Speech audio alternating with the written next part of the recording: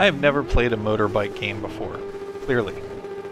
My first moments upon seeing a green light involved doing a wheelie and landing square on my ass. TT Isle of Man 2 does a good job of breaking you in fast to what is certainly the pinnacle of difficulty in motorsport. TT Isle of Man 2 is broken up into 3 components. Challenges, where you ride towards an objective such as distance or scoring points. Races, where you race a circuit against other bikers. And TT, where you are running a time trial on a course with several other riders. Ultimately, the goal of each feels the same, where winning is based off of getting between 2 points as quickly as possible and surviving. Though I don't have much time riding motorcycles, and never at the speeds on display here in TT Isle of Man 2, I must say the game feels fantastic. It has one of the best senses of speed I've ever experienced in any racer. It feels right, and generally what you think should be happening based on your input happens on the screen. The game is easy to pick up and take off with. This game is absurdly difficult. You'll spend a ton of time in this game wrecking. Look at that curb the wrong way? Wrecked. Think about driving on the grass? Wrecked. Moved over a bump too quick? Wrecked. Wreck, wreck, wreck, wreck. The races are also very lengthy, so a late wreck in a tight race can cost you a ton of time. This game is punishingly hard. It doesn't even care that you're already crying.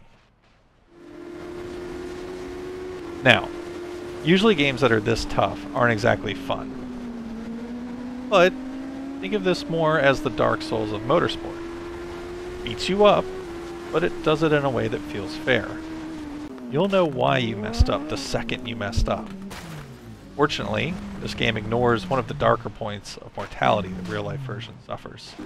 And after a wreck, you reappear on your bike, ghosted for a few moments, and you rejoin the race.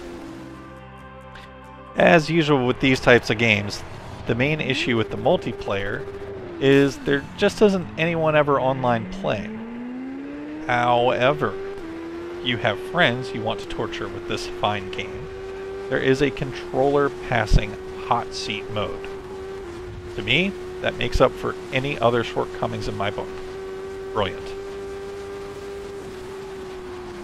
The graphics in this game look gorgeous. It has the same sheen to it we saw last year in WRC 8. Peloton has arrived and their products show it. More importantly, I didn't encounter any bugs. No weird glitching, no tearing, no drop frames. It runs like a dream on my dated i7 processor and GTX 1070 graphics card on maxed out settings. Well done. This is one to get. I tend to look hard for faults, and this game really doesn't have anything so glaring that it needs to be pointed out. I'll be playing this game for years to come, or until the next Isle of Man game is released. You'll be happy to add this to your collection.